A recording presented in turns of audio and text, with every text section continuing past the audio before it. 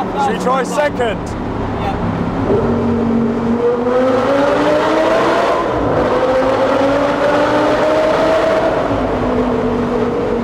That's it.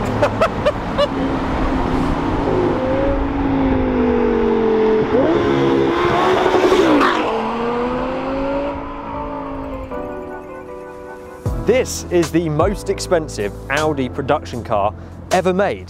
And I'd bet a few quid that many of you have never even heard of it. Hell, I'd never even heard of it until my friend Anthony from Sports and Touring went ahead and bought one. This one. Now, why would you care? Because to the untrained eye, I mean myself included, until you look really closely, it's just a first generation R8 V10 Spyder.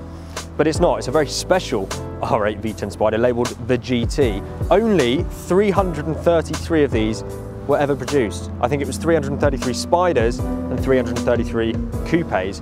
And more interestingly, only 33 of those came to the UK, the Spyder variant that is. And now apparently, Anthony tells me, there's only 24 that are registered on the road. So in other words, it's extremely, extremely rare. When new, this cost 158 grand or thereabouts, plus options. You may be thinking that's not the most expensive Audi, because you can go onto Audi's website right now, and the most expensive, I think, is the V10 Carbon Edition Spyder, something like that. It's 165k before options.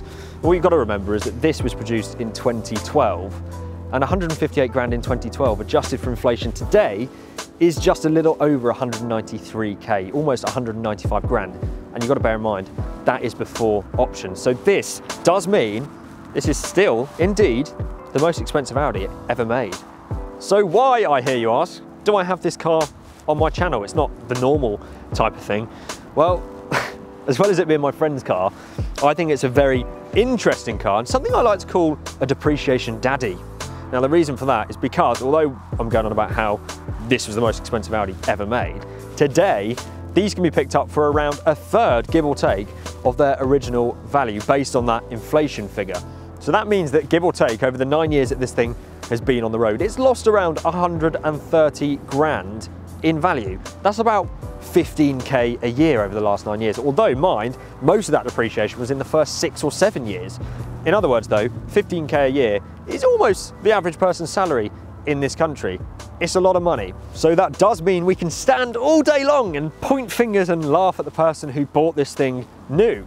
But contrarily, it does mean that Anthony's potentially bought himself a pretty good investment. But actually, more importantly than all of that, I've got the keys in my hand, and this is a 5.2 litre V10 supercar. Rightio. All right, Joel. I can't quite believe this. This is your first time in the V10?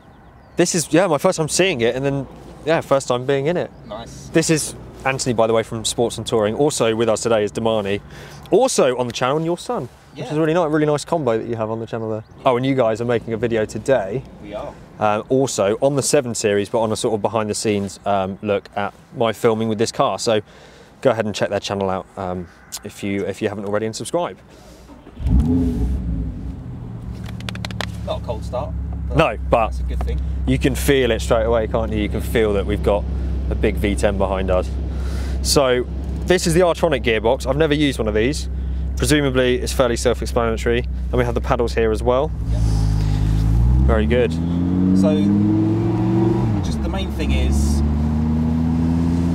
pull the lever and then kind of you've got to feel it happening. So there's a skill to it. Yeah. That's what I like about it, because used to driving a manual, there's a skill to driving a manual, but anyone can drive a CT. Yes, exactly. So let's take a right here. There's a slight underpass here actually, so this is already going to be a nice little way of hearing it. And of course, roof down because we're in the Spyder. Wow, wow, wow. So I guess it'd be rude not to go straight to the Hindhead Tunnel. I think it's obligatory. Absolutely. Click, lift. Yeah, it's like click, lifts. Click, lift. That, yeah. And then, well, when you're going fast, it's more like click, lift. Bang, bang. But yeah. You only have to come up like... Okay, not all the way off. Not all the way off, no. Oh. Wow. V10.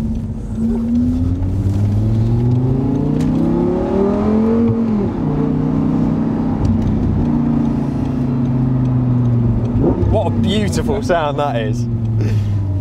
Wow. Oh my God, the roads.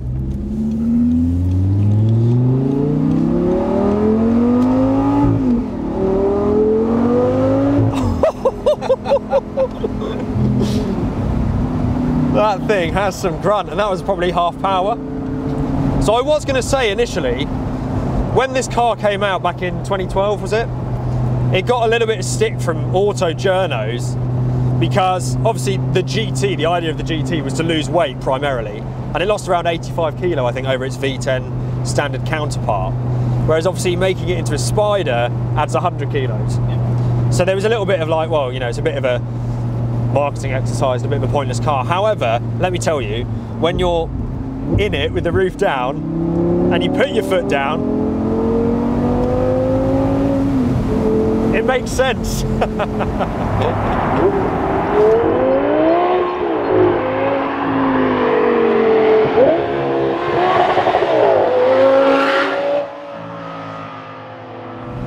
How come you ended up going for an R8 GT Spyder?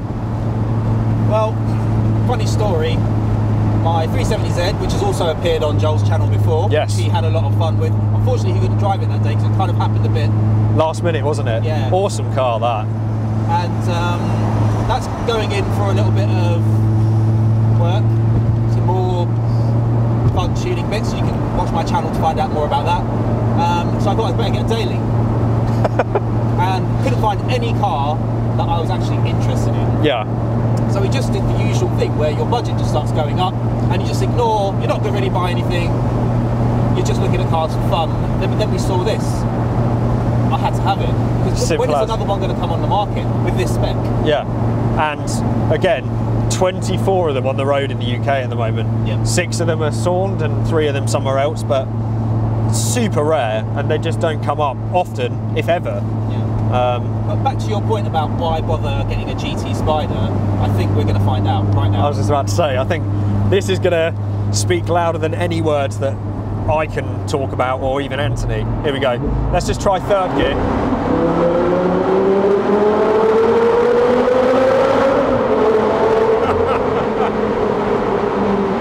And by the way, you only went to 7,000 RPM, it's got 8,000, 8,500. Should we try second?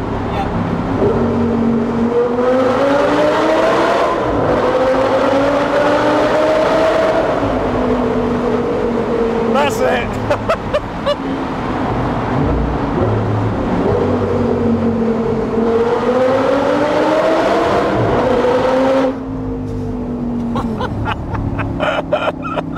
Oh my God. What on earth? What an animal. There's no words. Do you understand? Yeah.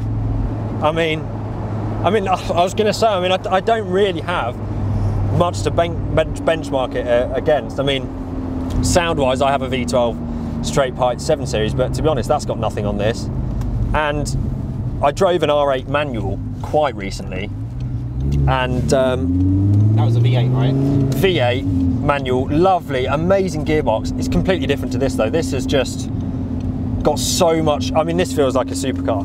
I mean, it's rough. The bucket seats hold you in.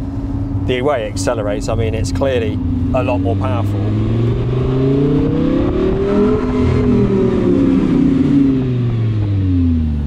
So whilst Anthony's just popped into the shop there, I'll leave the cameras rolling and just divulge a few thoughts. I mean, the sound for me is the first thing that's just sets this car out. I mean, that V10 right behind you, 5.2 litres, over 550 brake horsepower.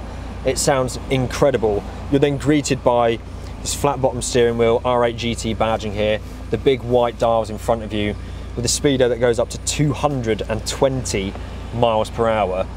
And then you're just surrounded by carbon and Alcantara, and then hugged by these bucket seats. It's a complete occasion.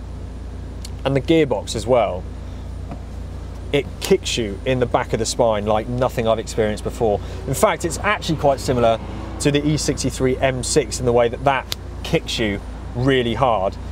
But I love it. It's not a good gearbox in the sense that it's not going to slam through the gears like a DCT or even a ZF gearbox. However, it has a character about it and a sense of occasion, which is lost amongst most new cars now, and I personally love it.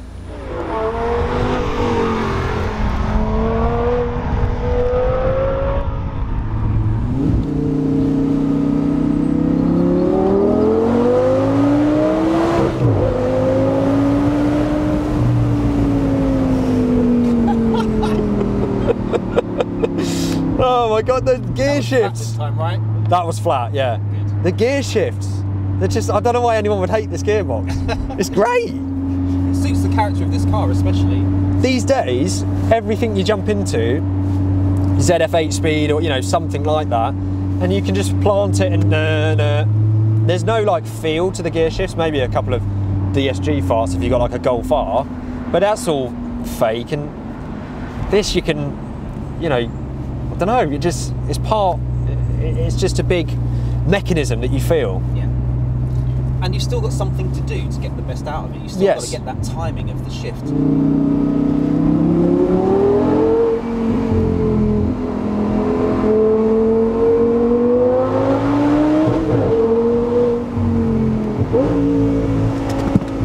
Oh, there goes a GoPro. Yep.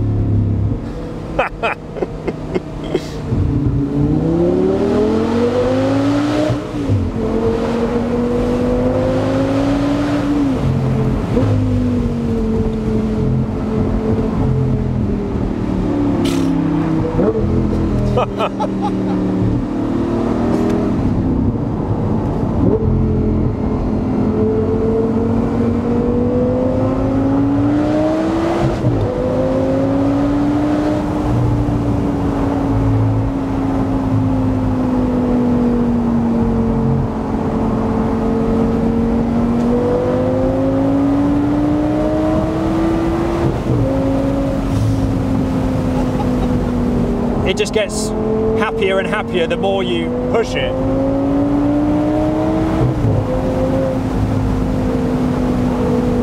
And it is properly quick as well.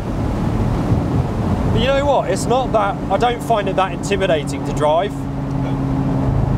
I think it's because it just feels so confident on the road, doesn't it? And because you have got so much control over what's happening. It's not at all, doesn't feel like the car's getting away from you at any point. And I can't even imagine the tyres or brakes are even warm, and it's very compliant. Let's just give it a little bit. Look, 5,000 RPM. Unbelievable. Unbelievable. Well guys, I have pulled back here now. So really all there is to say is a massive thank you to you. I do apologise actually that this video has probably been a lot of waffle and ugly faces on my part. However, as mentioned, over on Sports and Touring channel, there's a plethora of videos with this car, and there will be to come actually. So go over and subscribe to that if you want to know some actual information that's useful, I suppose. But otherwise, thank you so much for giving me the keys to your pride and joy. I really, really appreciate it. My pleasure. And I've had an absolute blast. Guys, thank you so much for watching. Hope you've enjoyed the video. Do give it a thumbs up and subscribe to this channel if you're not already. And see you very, very soon.